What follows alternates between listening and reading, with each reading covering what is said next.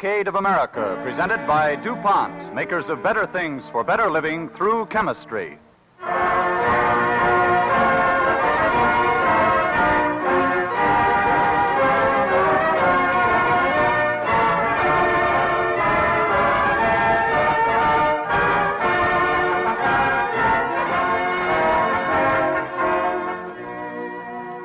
To the millions of American men and women who have labored, and today labor still with hand and mind and heart, to build and to preserve a great free nation, the Cavalcade of America proudly dedicates the unending story of a new way of life in a new world.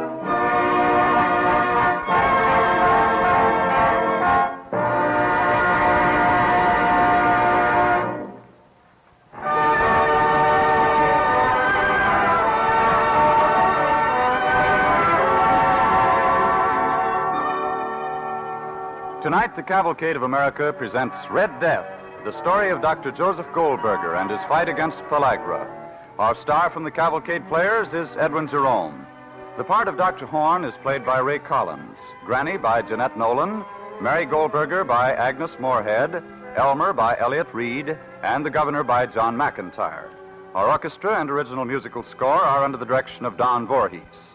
DuPont, makers of better things for better living through chemistry, present Red Death on the Cavalcade of America.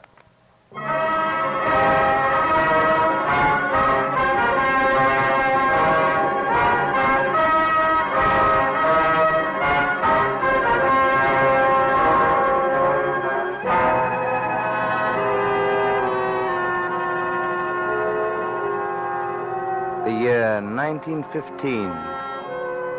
The hills and fields of America's Southland are lush and green, and the land is peaceful and good. The Gulf Coast is a blue curve against the high surf, and the rich sun slants through the cane brakes of the valley of the Mississippi. But stalking the Carolina hills, striding sure-footed across the copper earth of Georgia, through the Black Belt and beyond, is death. No man sees him. No man knows the time of his coming.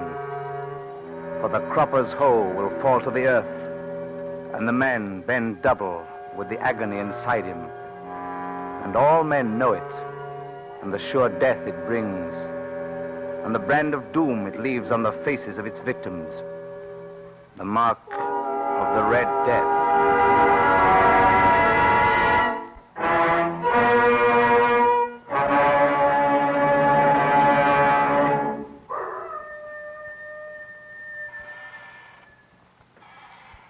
Well, Granny, I guess there's nothing more I can do here now. Dead. Sam's dead. They're all gone now. All my boys. It's hard, I know. It's hard for all of us, Granny. Cotton's going to rot here this year. Same as down to the Bennetts last year when the misery took the old man away. Ain't this never gonna let up, Doctor? All we can do is hope and pray, Granny. Hope. Pray. What else I've been doing, Doctor? I know, Granny, but maybe something will come of it. They say a big scientist is coming down here to find what this sickness is. I know what it is. It's a curse of the devil on poor folks. Granny, sometimes it seems like that's just what it is. But there must be a reason why, and maybe this man can help us. You see, he'll have laboratories and ways of finding things out.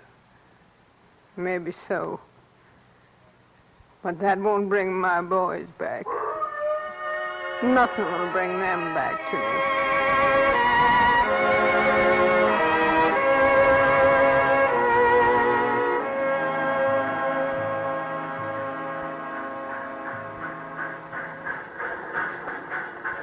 I heard you were coming, Dr. Goldberger, and I wanted to be the first to meet you and the missus. Well, that's very kind of you, Dr. Horn. Now, if there's anything I can do, you just have to ask me. Well, we really ought to find a good boarding house someplace. Oh, no. You'll do no such thing, ma'am. I want you to put up at my house till you're settled. Oh, Dr. Horn, we wouldn't think of putting you to that trouble. Why, it'd be no trouble at all, ma'am. Besides, it'll give us a chance to get acquainted before we get the doctor an office for his laboratory.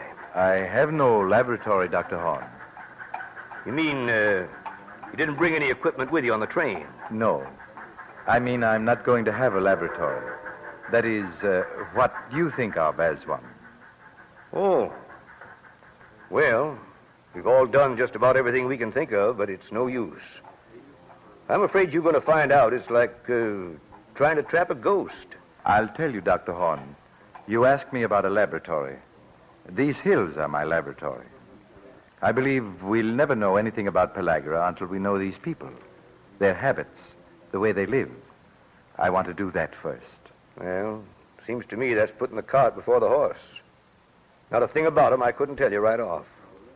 Why, if you just go over my case history... No. Thank you, Dr. Horn, but I don't think case histories will help. I believe the answer to this is the living. It's the lives these people live that must be studied, not the deaths they die.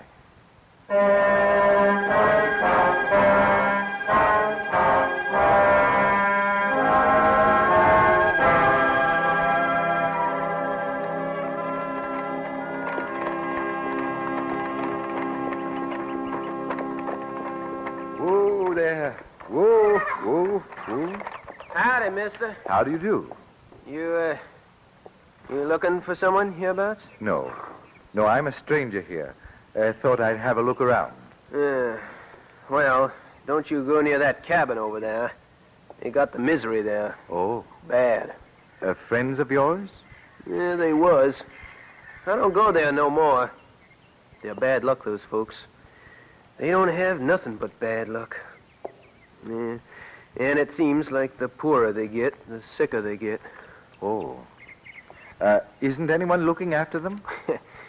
Yeah, they can't afford no doctor. We send over what we can to eat, but we ain't got much ourselves. Maybe I could help them. I'm a doctor. You? You don't look like no doctor. Well, I'm a special kind. Yeah, sure hope you can fix up them folks over there. I'll do what I can. Yeah. Say, Doc. Yes?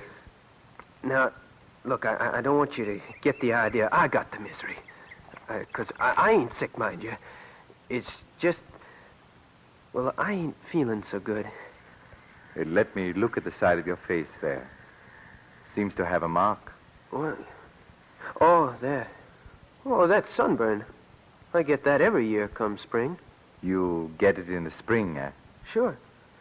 Skin gets dry like from the sun. Like these here cracks between the knuckles. It don't hurt none. Let me see your hands. I see. Oh, they don't hurt none, Doc. It's like I'm so tired all the time.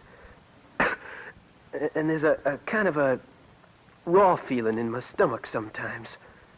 So I can't hardly eat. You sleep well? Tolerable. I don't hanker for too much sleep. I get bad dreams. Oh, I see. Yeah, the doctor used to give a tonic like to the granny woman. Fixed her right up. Put her to sleep, you mean? Yeah. Hey, Doc, you don't think I've got it? We don't know much about this sickness, lad. It may take us quite a while to find out what's causing it. Doc, you don't think I'm getting it, do you? Do you? Yes, son, I do. I'm afraid you've got it.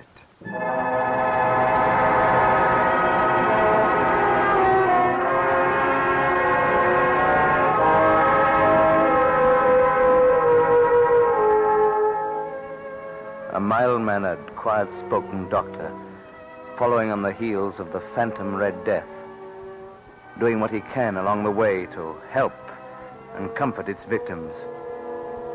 But the phantom itself is always just ahead of him, invincible and deadly. He quarantines houses, but the Red Death walks silently in past the guards. He isolates whole communities. The Red Death strikes as before. Once, he thinks he's trapped it, yet he's only touched its shadow. But on he plods, in the footsteps of the Red Death.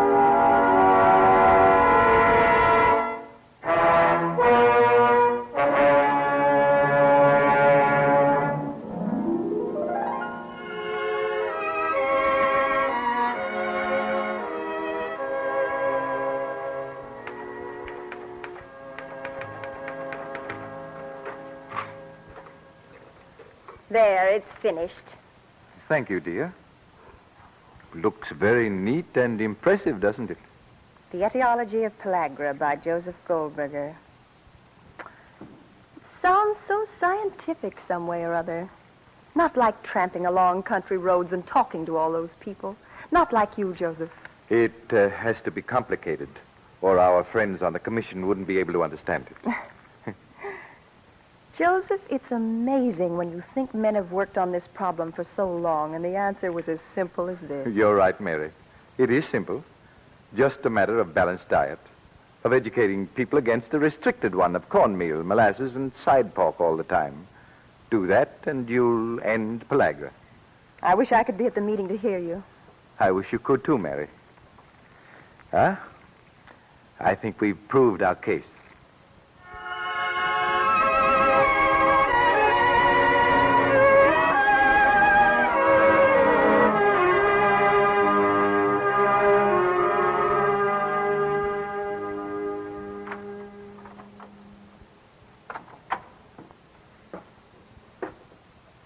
That you, Joseph? Yes, Mary? You've been gone so long. I had an errand at the hospital. Joseph, what about the meeting, your report? They laughed at me.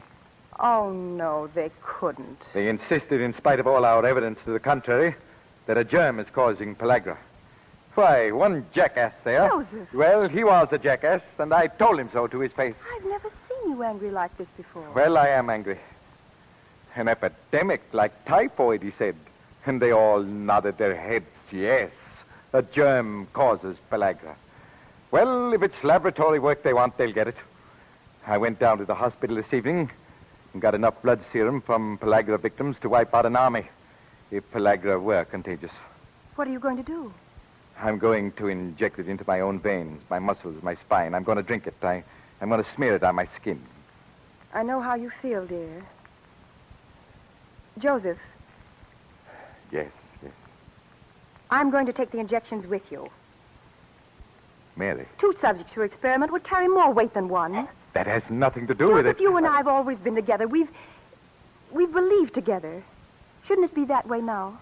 Mary, please, There's some hypodermics here. Here's the alcohol and cotton.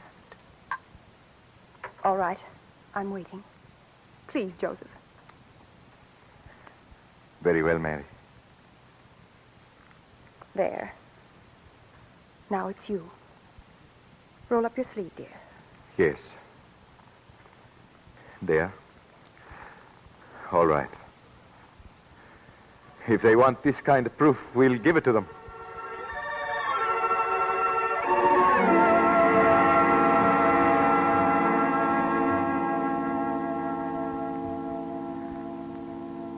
Governor Brewer, I appreciate this opportunity to talk to you. It's all right, Dr. Goldberger.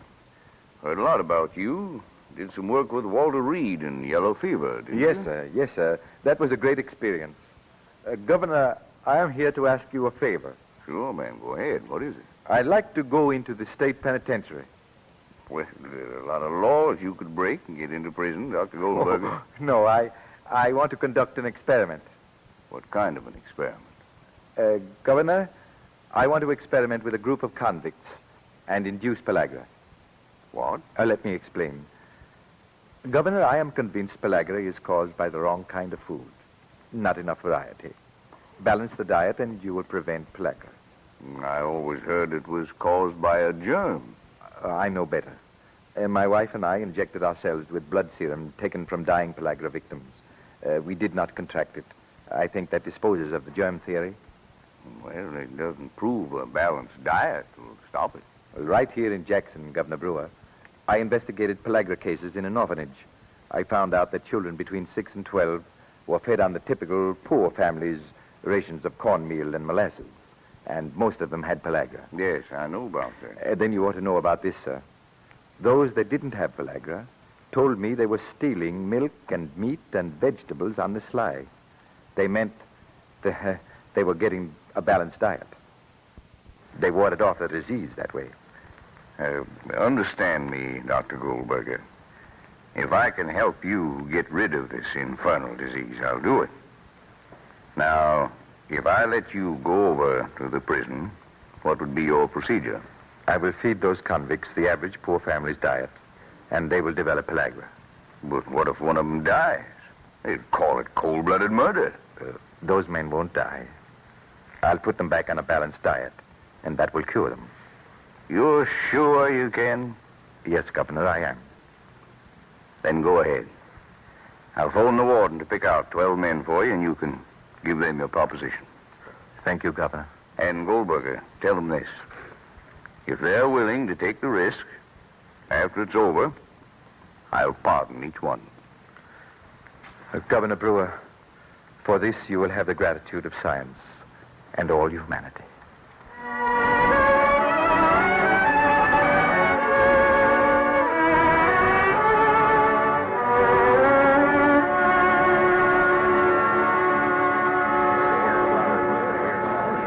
All right, boys, line up. Men, this is Dr. Goldberger. He's gotten something to say to you. Thank you, Warden. Men, I'll give you the good news first. If you will do what is asked, the governor will give each of you a pardon. Well, Doctor, sir, is you sure there ain't a catch in this somewhere? Yes, there is a catch in it. You will have to do just as I tell you. You will live in the new bunkhouse, away from all the other prisoners. You will get plenty to eat. You can stuff yourselves. I want you to. But all you will get will be cornbread, molasses, grits, side pork, and a few other things. Well, what are we waiting for? Well, not so fast.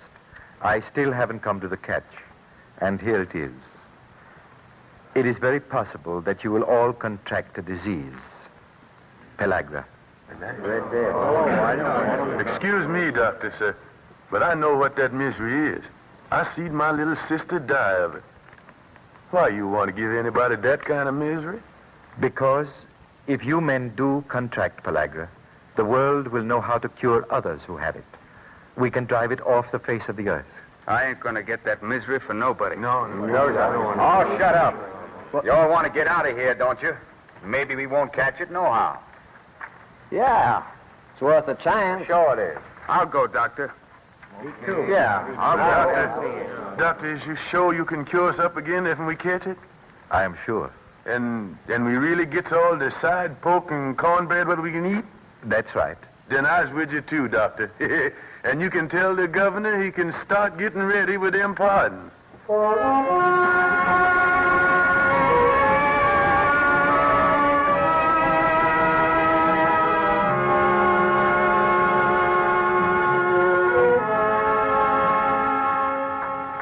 All right, you may go now. I'm on my way, Doc. Bring in 3216, Doctor. 3216, come on in. Doctor's ready for you. Well, how are you feeling today? Never felt better. You sleep all right? Yeah, like a top. No pain anywhere? Nope. No marks on him anyway, Dr. Goldberger. All right, you may go. Thanks. I don't understand it. All this time and still not one case has developed.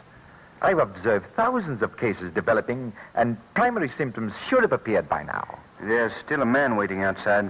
You want to examine him? Yes, we must complete the record. I'll call him in.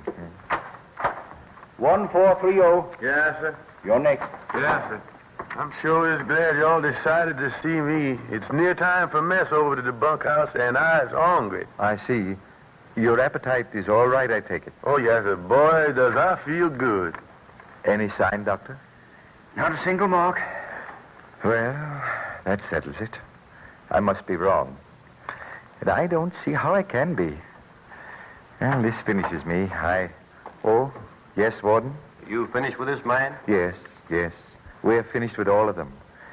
The experiment has failed. Dr. Goldberger, sir, Yes. if y'all's leaving, I just want to thank you before you go. The pardon and all that fine food, I appreciate it. Indeed, I do. That's all right. And most especially that fine steak dinner. Steak dinner? Warden, what's this about a steak dinner? Well, sir, they was complaining like about the same grub, Doctor. Well, it being a holiday, I figured it wouldn't do him no harm. No harm. No wonder the experiment hasn't proved my point by now. Oh, I didn't aim to interfere with your experiment. I just Can't you understand what you've done? You've very nearly destroyed the one chance of finding the cause of pellagra. From now on, Watson, these men stick to the meals I prescribe. Is that clear? Yes, sir. Yes, I won't happen again, sir.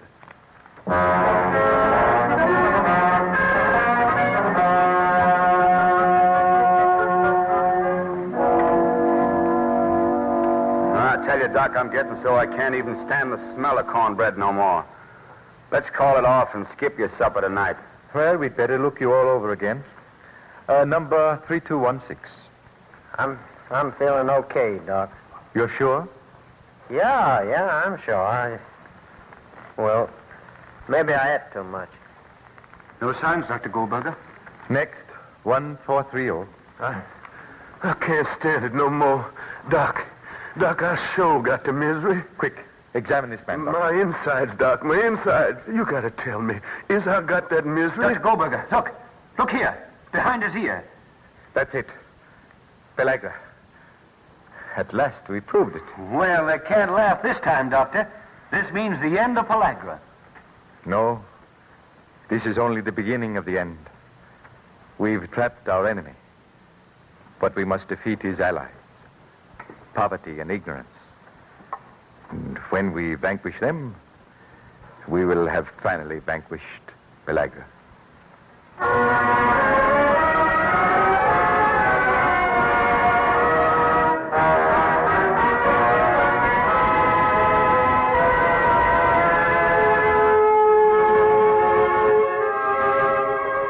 The red mark. For years, its brand meant death. But to a quiet, bespectacled doctor standing in a bunkhouse of a Mississippi state prison, it meant the climax of a long struggle. A struggle he has handed on to valiant men and women who today carry out his ideas, thus giving new hope to humanity. Through education, pellagra may well be vanquished in our lifetime. And for his ceaseless labor for the betterment of the human race, Dr. Joseph Goldberger joins the immortals in the Cavalcade of America.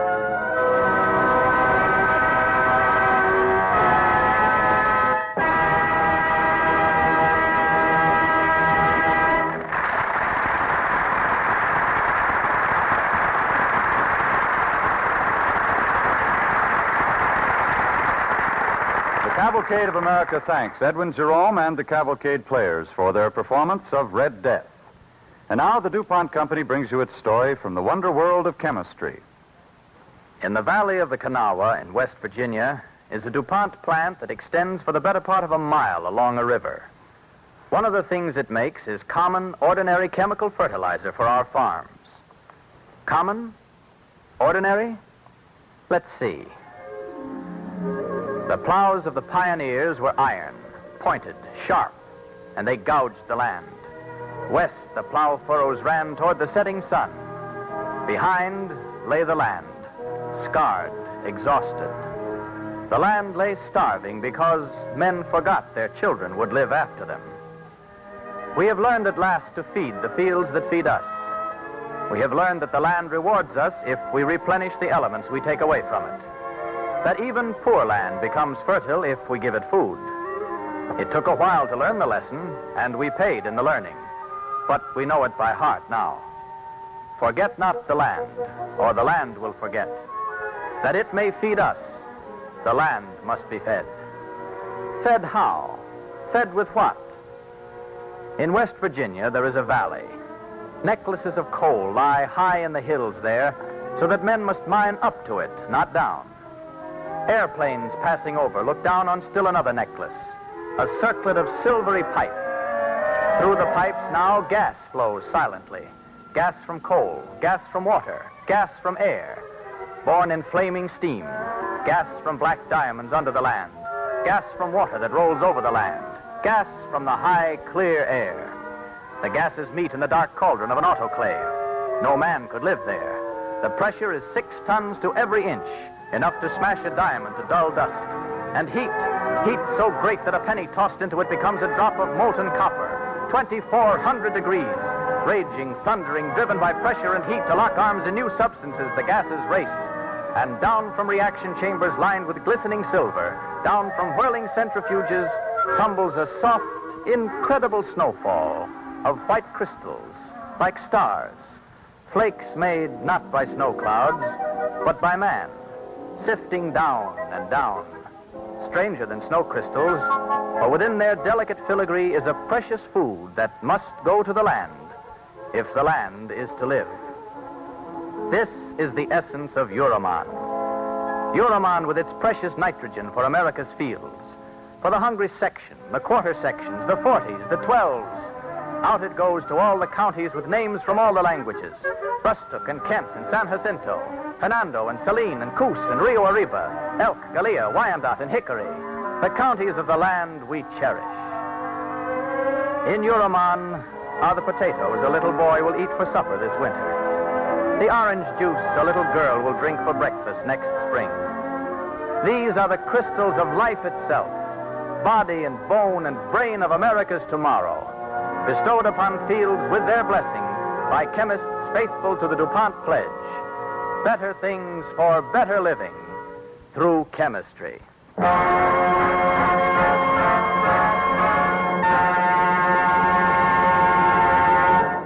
The DuPont Company, in response to many requests, has prepared an illustrated 32-page booklet which tells about many of the modern Cinderella materials made through chemistry. It is titled Blazing the Trail, and a copy may be had by addressing DuPont, Wilmington, Delaware. And should you like to add your comments and suggestions on this current series of Cavalcade broadcasts, we shall welcome them. I repeat, if you would like a copy of this new booklet, Blazing the Trail, simply address DuPont, Wilmington, Delaware.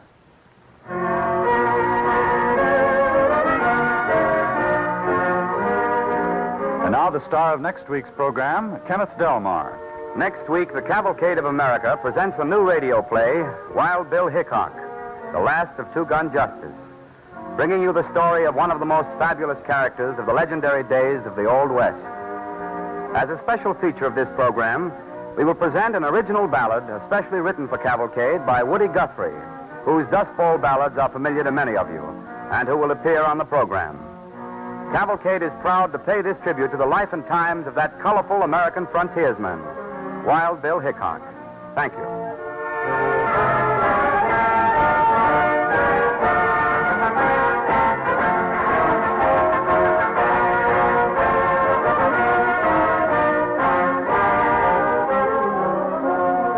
On the Cavalcade of America, the orchestra and original musical scores are under the direction of Don Voorhees. Your narrator, George Couloris. This is Clayton Collier sending best wishes from DuPont.